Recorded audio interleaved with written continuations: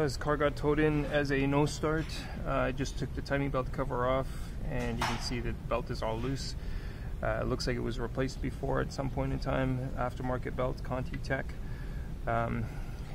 It looks like the tensioner let loose. You can see the spring behind the tensioner winding its way out, but you can also see that the belt is chewed up here. So my guess is the tensioner failed, but it could also be that something got in there.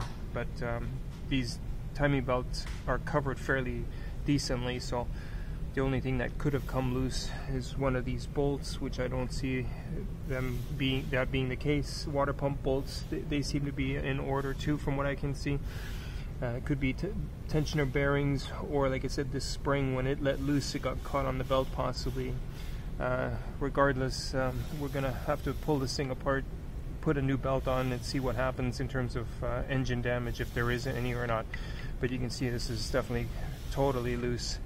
And 6 years, 120,000 kilometers is what we recommend for timing belt intervals.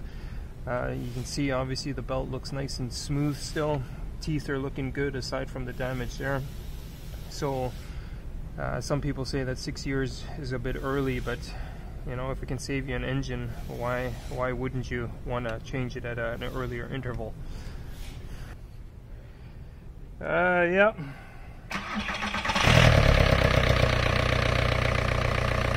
Okay, rev it a little bit. Oh, sorry.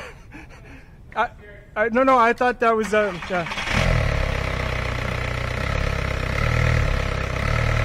A little higher. More. Okay. Yeah, so motor sounds good. Yeah, we'll do the water pump, everything else on Monday.